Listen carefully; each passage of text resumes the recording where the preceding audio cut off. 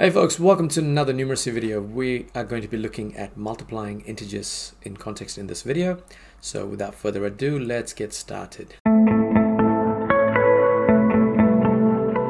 Now, if you've been watching this series, you know that even though I call this context, the main context we've really been working with is temperature.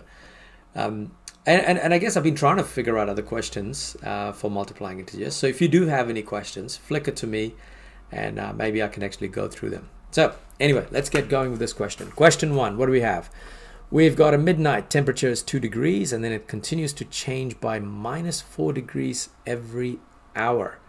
What was the temperature 3 hours later? So what we've got here is we've got a temperature change. So we're starting with 2 degrees.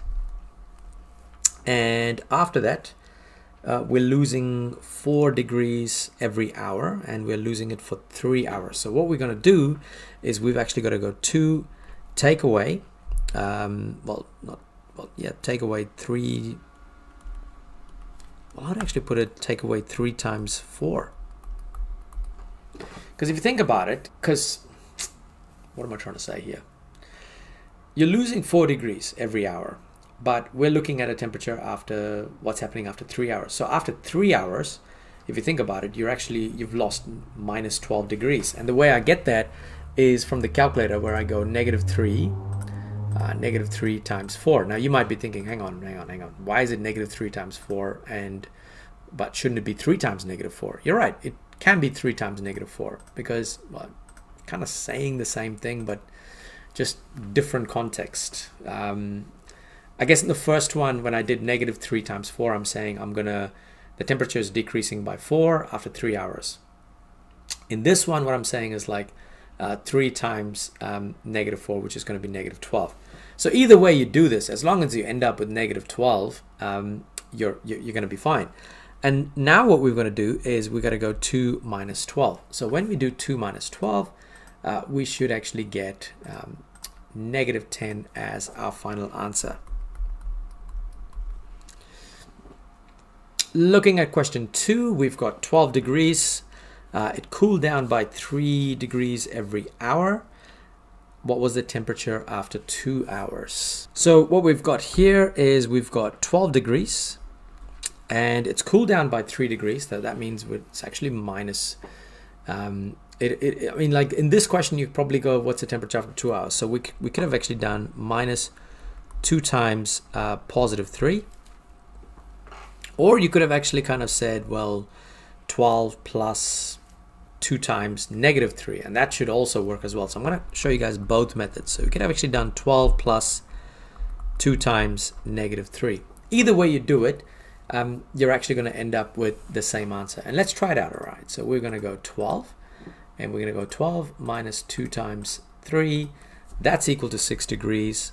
And if we were to do 12 plus 2 times -3, and again we're getting the same answer, which is 6 degrees. Okay, let's look at question 3. Actually, what I might do is I might just pause for a second here while you folks try these 3 questions out, and then I'll go through the answer. That was a very quick pause, but hopefully you had a chance to actually go through the questions. So what do we got? Question 3, temperature was -8 degrees. Here we go. We're going to start with -8 degrees. Now it increased by 5 degrees every hour. Now if it's increasing, that's +5. What was the temperature 4 hours later? So we're going to do +4 times 5. So let's put this in the calculator. We've got -8. I hate that answer function. -8 plus 4 times 5, which is 20, and that should give us +12 degrees. Looking at number 4, temperature dropped to -5 degrees, but then it then increased by 2 degrees every hour. Okay, that's interesting. So it's increased by 2 degrees for every 2 hours. So we're going to go 2 times 2, because if you think about it, 2 hours, 2 degrees, so 2 times 2. -5 plus 4 is what we're going to get. -5 plus 4.